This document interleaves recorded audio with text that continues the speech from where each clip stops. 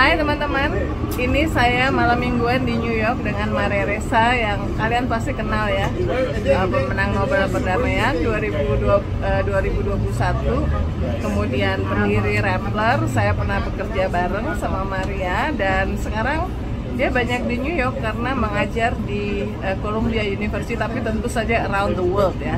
Dan dia kemarin pidato yang luar biasa di UNGA 80, ada sesi yang khusus tentang AI ya, tentang AI. Nah, jadi saya mau mengisi malam minggu kami di New York dengan bertanya soal AI red lines yang dia kampanyekan di sesi UNGA. Bentar ya. Hai, say hi. Do you still remember Indonesia? Selamat malam. Selamat malam, ini malam ya, selamat malam. Masih ingat Ayam Suharti? Oh my gosh, I miss it. Of course, I miss it. Okay, let's. Your UN speech, you propose the importance of AI red lines. What are they, and why is it urgent? Okay, so first of all, we have to have learned our lesson from social media AI, right? The artificial intelligence that was rolled out that is really used for micro-targeting, right? All of us have a digital clone on these platforms, and AI takes all these clones and that becomes the master database for micro-targeting, right? Yeah. So that's called losing your agency, right? So, and Indonesia knows this as well as the Philippines.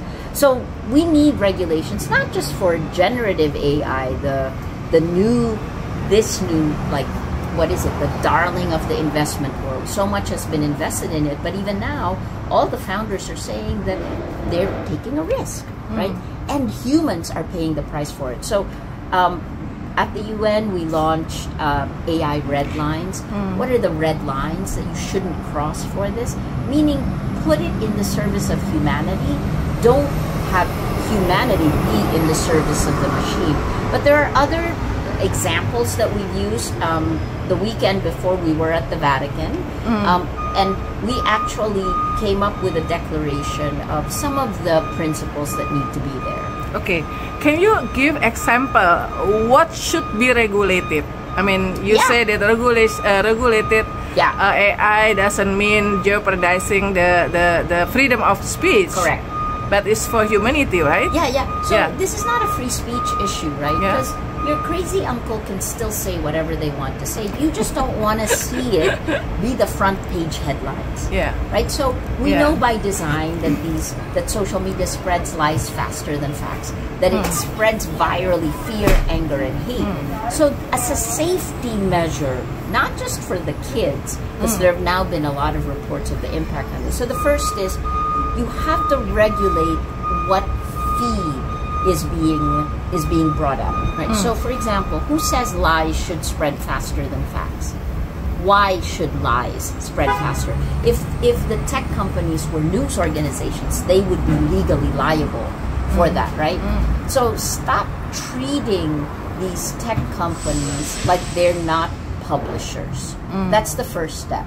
They need to be accountable for what they spread, right? Two, it's not a speech issue. Anyone can say what they want to say, but they cannot, for more money, use surveillance capitalism to keep us scrolling. Right? That's where it hacks our biology, and that's where they use... We are hijacked by algorithm, right? Correct. And they pump us full of... In the Nobel lecture, I called it toxic sludge. Right? Online violence is real-world violence. They, like journalists, should be responsible for the spreading of violence, right? We know this. Meta and the UN in genocide in Myanmar, the UN itself actually sent Marzuki Darusman. He was the head of the UN group that went there that said that Facebook enabled this genocide, right? Meta had its own report coming up with similar results, but it's so interesting that now that report, I can't find it anywhere except in my computer, because there are cases that have been filed against Meta against this. So safety measures, right? Put safety measures in place. Australia are stopping 16 years old and below. They're preventing them from going on social media. media, right? And that's actually not a bad thing. It's like alcohol, right? There's an age limit. Let's talk about generative AI, because in the UN, I talked about impunity. Yeah. These big tech companies are stealing all of our content with impunity. They've killed copyright laws. They're using what you create, what we create, and they're making us pay for them stealing it, because there's so many of these scrapers on our websites that we're paying for them to steal our content, right? This should be illegal. Yeah, Many news organizations have already challenged this in court in the United States, but who knows what will happen. Yeah. Set the boundaries for AI. Well, we're trying a whole lot of different ways, right? The UN now, and Kenya led this. This is what I like, is that the Global South is actually pushing for these boundaries, because we're the ones who suffer the most from this. We clean up the mess of LLMs, right? So that the North can use it. We have the AI red lines. Please take a look at it. If you believe in the same thing, go. Like, it just draws a red line that says countries should come up with a common safety measure, and then at the very least, they should say what AI can never do, right? The second, the Vatican has this declaration that was done by scientists. This is Joshua Bengio, Jeffrey Hinton. All of these scientists came up, and that is also there. That's been given to the UN. The UN itself, which Kenya started, has two new groups: the global group which I was part of on AI. Every country has a seat at the table, and then the second one are a group of scientists, very similar to what the Vatican did. We don't have time to talk about this anymore, right? Because it's already out publicly. I like the Indonesian phrase NATO. No action, talk only. We need to get out according of that. to the president, omon, like NATO, right? Like Prabowo. Yes. Yeah. So, in the virtual world, right? Because there's only one of us in the physical, one you. You're in both the physical and the virtual world. We have these laws set in place already. They should be implemented, right? Which means for Indonesia, part of what gives these big tech companies impunity is something called the Section 230 of the 1996 Communications Decency Act. Get rid of it. I mean, because in the end, if you treat the tech companies like publishers, they will be accountable. I think that's the main part, is to stop the impunity, to reclaim our humanity, and to restore rule of law. Okay. What should the media do, given the role of tech giant in the media content distribution is still dominant, and not all media have the capability, like Rappler, for example, to create their own independent distribution platform? Yeah, so I think every media owner, every news organization needs to understand that we need to demand better from our governments, right? That these laws that we live under should be applied to tech companies, number one. Number two, the internet itself is changing. The architecture is changing, right? You'll notice when you type Google search that you're not going to get a news site's link anymore, which means that the structure, the internet as we know it, is dead and something new is coming up. The only way we will survive this is if we do something, I call it radical collaboration. We need to find an open source, end-to-end, encrypted. I mean, our solution is the Matrix Protocol chat app. I'd love you to look at it and see. We just tomorrow are bringing in 6 more news organizations in the Philippines. It would be great if Indonesia comes in. And this is something, we built it, but it is free, right? Because it has to be. That's what we're fighting against. But what we're after is integrity of facts, right? Anyone can say anything as long as the widest distribution, the distributor of it, is legally accountable.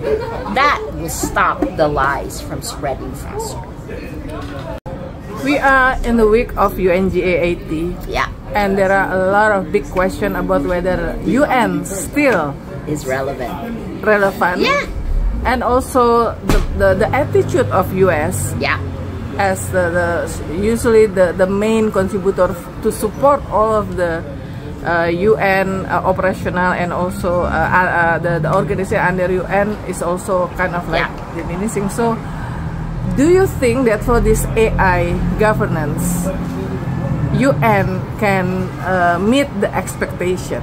Because I mean, most of the giant tech is coming from US, and you see the viral video where all the owner, the big giant tech kind of like sit together with the president and praise them. What they do. As yes. Yes. What do you think? Am I looking at you or the camera? Camera. Okay. Okay.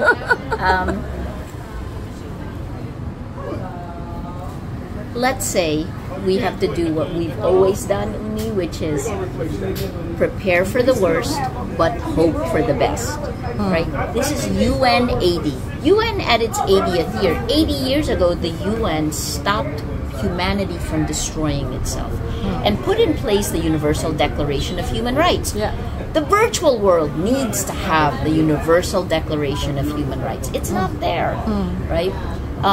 So I'm hoping that these multilateral initiatives, one led by Latin America, Brazil, Chile, Uruguay, and Spain, 20 nations coming together around information integrity.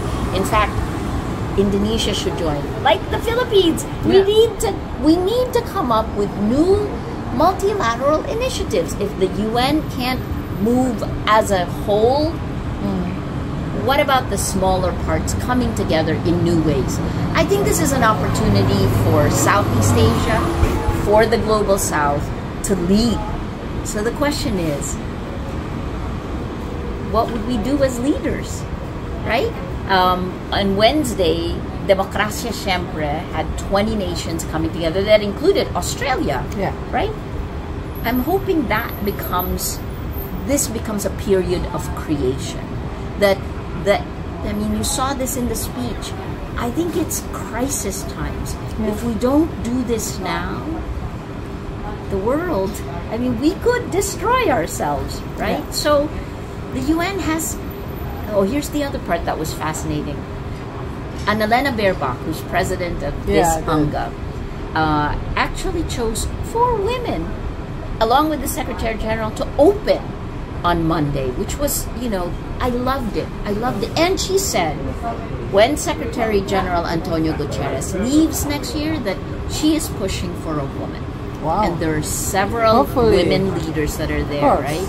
So Indonesia has had a women leader. The Philippines has had 2. Right? The United States has not. So what about time for leadership from outside the United States? Right? From Southeast Asia. If the Philippines and Indonesia come together, that's a big chunk of the world. Say something to Indonesian friends. Oh my gosh, I miss you. I miss Indonesian food. I'm gonna come visit. Oh, okay.